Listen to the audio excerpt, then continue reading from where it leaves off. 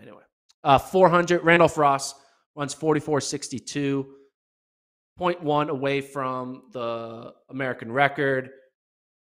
He went for it, man. He did, looking at his splits, he went out in 21.09, closed in 23.53.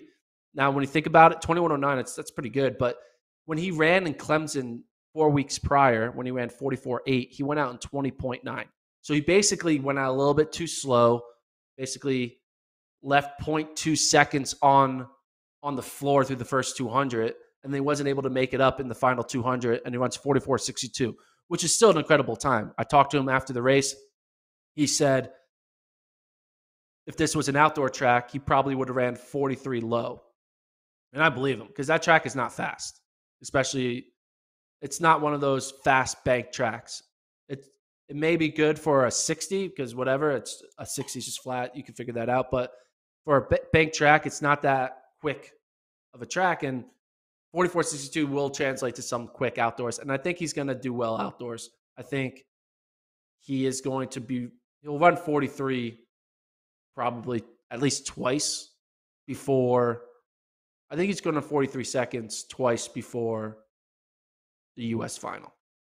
I'm going to go with that. He's going to 43 seconds twice before the U.S. final. That 400 was interesting. 3 Florida guys made the final. 3 Iowa guys made the final. But the Florida 4x4 finished 7th, and the Iowa 4x4 finished 12th. That's crazy. You qualify 3 individuals from your school into the final. So you have 3 of the top 8 guys in the country. But when you put together your 4x4, you finish 7th and 12th. And I think a big reason why that happened was because they're tired. That was the story to me. I talked about how bowling, he was tired from doing all the events. The meet is so condensed that to do multiple events in the same day, it is very, very hard. You saw with these 400 guys who they all qualified for the 400 final, and then they can't put together in a 4x4.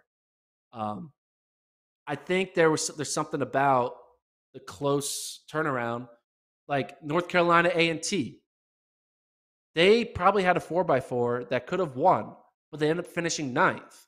And I think a big reason for that is one of their guys was in the 200 prior, and then had to come back and run a 4x4.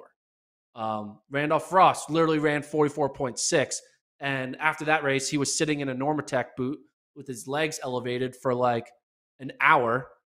So like his body's kind of like beaten down and is not going to be able to come back and run another 44 second. He only ran like 45 or 46 seconds and just wasn't a typical Randolph Frost performance.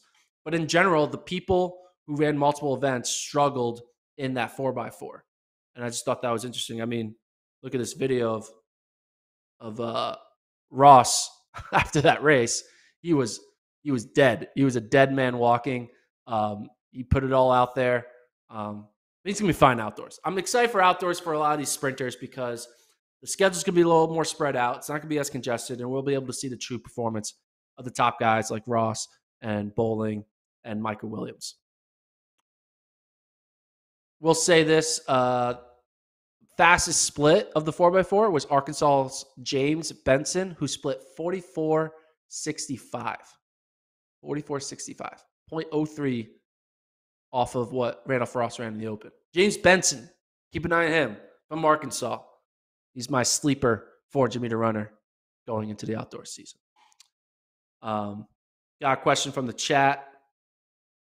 What happened to champion Allison? ESPN3 doesn't show that race. Sorry, ESPN didn't show it. I think he got stepped on by his teammate because there was 3 Florida guys in the 400 final in the same race because they do two heat final. He got stepped on by one of his teammates, went down, and wasn't able to survive. I didn't talk to him to find out exactly what happened, but I think the word on the street was he got stepped on by one of his teammates. All right, let's move over to